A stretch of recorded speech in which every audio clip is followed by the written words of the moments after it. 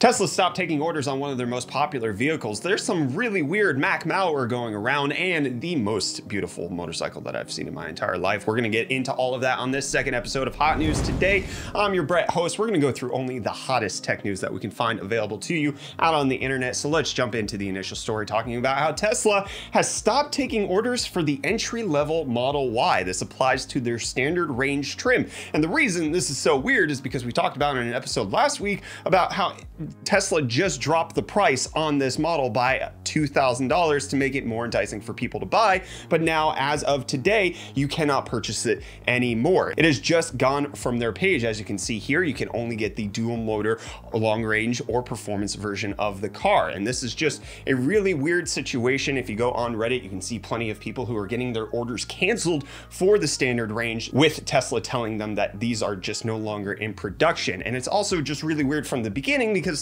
Elon Musk said that they would never make the standard range Model Y because the EPA estimate was under 250 miles, which it ended up being 244. So the fact that they were sold at all was really confusing. The fact that they then dropped the price by $2,000 and then just a few days later got rid of the car means that nobody has any idea of what the heck is going on. The Model Y is just now going to start at $49,000, and we will give you an update if Tesla decides to let us know why or how they're changing this. I think one of the key things to note here with all of this is that one of the reasons this gets talked about so much with Tesla is the fact that it's all just laid out directly on their website. The price you pay is the price you get, unlike other traditional car retailers who actually have to hide things under dealer incentives, and when they discontinue, it's not blatantly available because they just stop shipping it out to the dealership that you're going to pick it out from. Tesla is more transparent in all of that, so it just becomes more relevant when they actively do it because you can notice it right away. And you can notice in this video of the Tesla Model S Plaid that Tesla teased over the weekend actually doesn't have the Yoke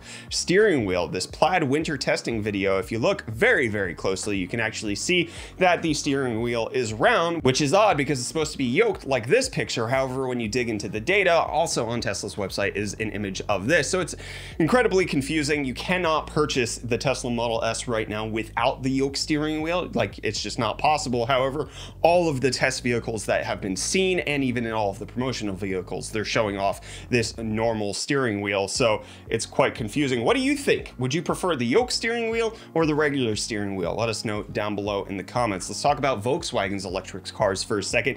They've announced that they're going to be making the ID.5 electric SUV coupe later in 2021. Likely will not come to the US later this year, but rather just staying in Europe. But the ID.5 is just going to continue the ID lineup for Volkswagen. And continue in my heart is the first cruiser electric motorcycle going on sale. I don't want to talk about the specs just yet. I just want to take a look at this and appreciate its beauty. That color is amazing. I love the copper right here. This hits me in all of the right areas. I'm normally not a cruiser motorcycle guy, but this just feels right in all aspects except the price, which is going to be $115,000 for the first run of the Curtis 1 motorcycle. The second run is going to start at $78,000. As far as specs, you get up to 168 kilowatts of power at peak power output of 89 kilowatts with a 16.8 kilowatt hour capacity, which seems fine.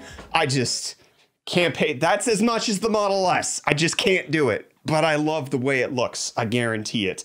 But people did not like the look of this United Airlines flight over the weekend, which had a dramatic engine failure that got posted everywhere. As you can see there, one of the engines with parts just completely missing. There's video from people who actually filmed straight out of the window with the engine just not looking great, just kind of like the dog in the meme. This is fine, everything's fine. And there's also pictures of the parts of the engine landing in fields and in front of people's houses. This is obviously a very big disaster. The flight landed safely. Nobody was harmed on the plane, but obviously the FAA is just going to need to look into all of this and find out what the heck went on, which they actually did with the Starship SN9 and SN8 prototypes that actually exploded. The FAA is no longer concerned, said that they closed their investigation on these things and that everything that SpaceX did was within bounds of FAA safety. So totally okay to move forward, which led to Elon Musk tweeting out this, that the SN10 has a good chance of flying this week, obviously because the FAA is done investigating, but then also whether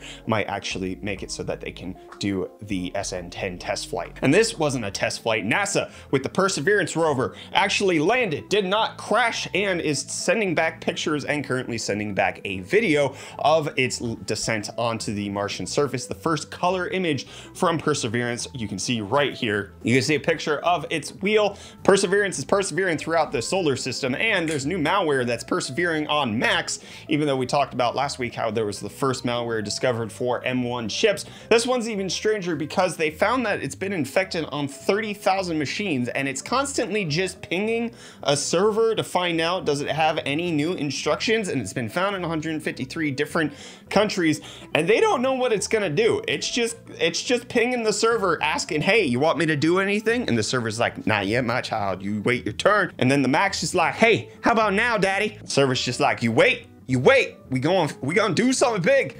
And then obviously security experts are just like, what are they gonna do? What's happening right here? We gotta wait and figure this out. Silver Sparrow is its name. And these won't be in silver. AirPods 3 being leaked in some images with in-ear design and a smaller case, kind of resembling what's going on with the AirPods Pro right now. You see the AirPods 3 here on the left, AirPods Pro right there. So slightly smaller in a different style case, but taking a lot of the design aesthetics from the AirPods Pro. And Twitter's taken some money aesthetics from other companies who do subscription stuff. That was a great segue. I don't know what you're talking about. Twitter is posting some job postings that are indicating that they want help with making senior software engineer backend subscriptions for their iOS app or for other things that they've got going on. So in case you don't like unpaid Twitter, maybe paid Twitter to come into you. The easiest way for them to sell this is to give people an edit button. If you say $5 a month and you get an edit button plus no ads, I'm sure you would get the majority of like tech YouTubers signing up for this. So Twitter, I guess, I'm not gonna do it. What do you think of paid Twitter? Let me know down in the comments. And that's gonna be the end of this episode of Hot News. Check out today's earlier episode right there. But in case you missed all of last week's episodes, you can check out the playlist right there, full of all of them for your entire viewing pleasure.